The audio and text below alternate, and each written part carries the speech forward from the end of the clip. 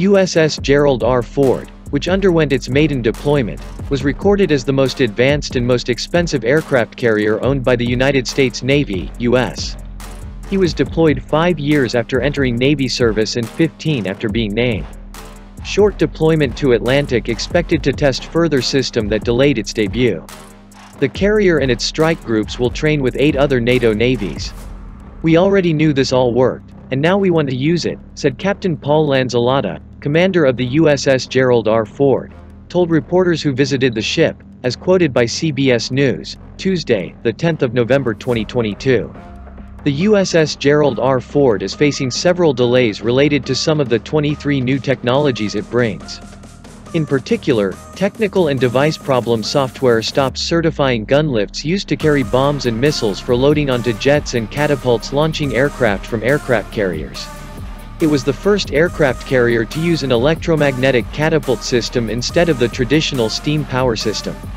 This new system is expected to improve flight count by 33%, extending aircraft life and handling heavier aircraft, such as advanced drones.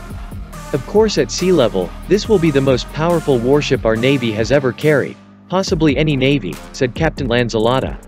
The $13 billion price tag also makes the USS Gerald Ford the most expensive warship in Navy history. Initially, the carrier was projected to cost $10.5 billion, but problems with advanced technology increased costs and delayed launch first for 4 years.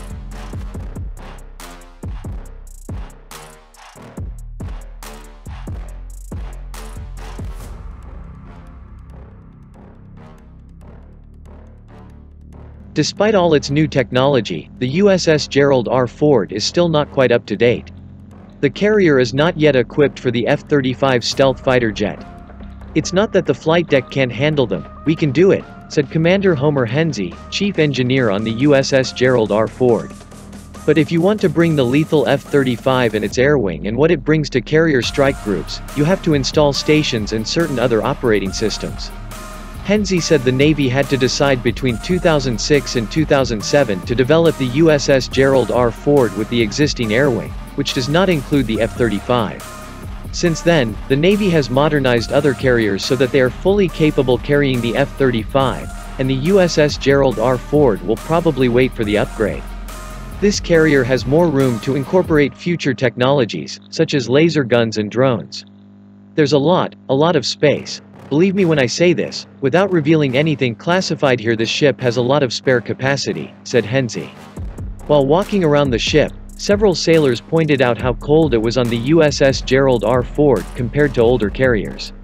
The change from a steam-powered catapult system to an electromagnetic system meant the crew managing the system was launching and recovering aircraft does not work in high-temperature conditions because the new system uses computers.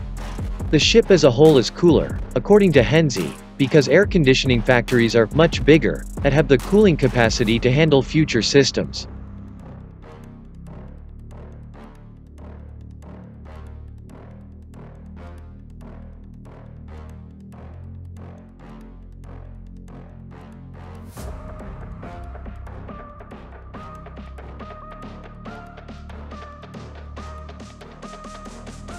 During a visit with reporters, the crew also demonstrated how the flight deck changes were intended to make operations more efficient. Responsible person in charge of flight operations on the USS Gerald R Ford, Commander John Peterson, said one noticeable difference was the on-deck refueling station. "We no longer carry hoses across deck," said Peterson. "When we move the plane around the flight deck, we can refuel planes at the same time without having to worry about moving hoses so we can get the planes glide." For its maiden deployment, the USS Gerald R Ford, about 60 Navy aircraft, assorted F-18 Superhornet jets, E-18G Growler, E-2D Hawkeyes and MH-60 helicopters were transported. Rear Admiral Gregory Huffman, USS Attack Group Commander Gerald R Ford, said, "This deployment is an opportunity to gain a good understanding of how Ford, with its new capabilities, will be able to interact with different ships and possibly change the way we do tactics from a big-picture perspective."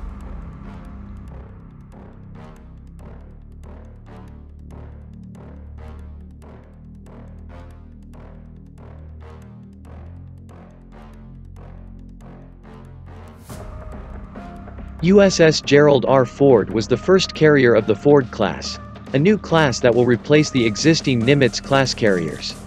As a first class in decades, Ford will integrate all the new technologies.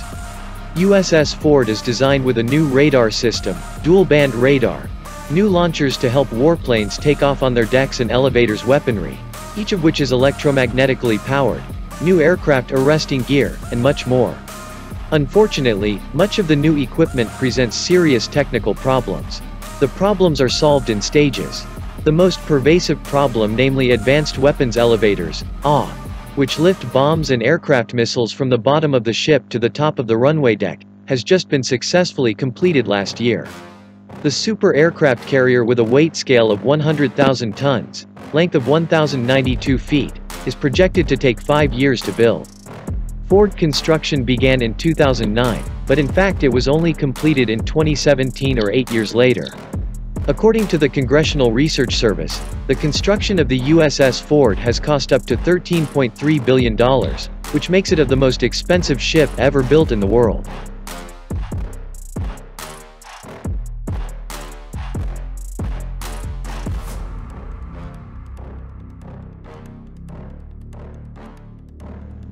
This does not include the unit costs of the 70-plus fighter aircraft that will consist of 40 to 50 F/A-18E, F Super Hornets and F-35 Joint Strike Fighters, 5 E-18G Growler electronic attack aircraft, 19 MH-60 Seahawk helicopters, 4 E-2D Hawkeye early warning aircraft, and 2 MV-22B Osprey.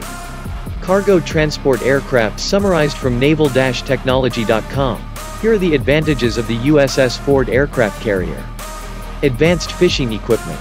Automation, allowing a crew of several hundred fewer than the Nimitz-class carriers. Updated RIM 162 Evolved Sea Sparrow missile. And Spy-3 X-band multifunction radar and an Spy-4 S-band volume search radar. Designated jointly as dual-band radar, DBR, it was originally developed for the Zumwalt-class destroyers. The Electromagnetic Aircraft Launching System, EMALS, replaces the traditional steam catapult for launching aircraft. New nuclear reactor design, a 1B reactor for larger power plants. Stealth feature to reduce radar cross-section. Ability to carry up to 90 fighter aircraft, including Boeing F/A-18E, F Super Hornet, Boeing E-18G Growler, Grumman C-2 Greyhound, Northrop Grumman E-2 Hawkeye, Lockheed Martin F-35C Lightning II, Sikorsky Shish helicopters -60 Seahawks, and unmanned combat aerial vehicles. Have an onboard hospital.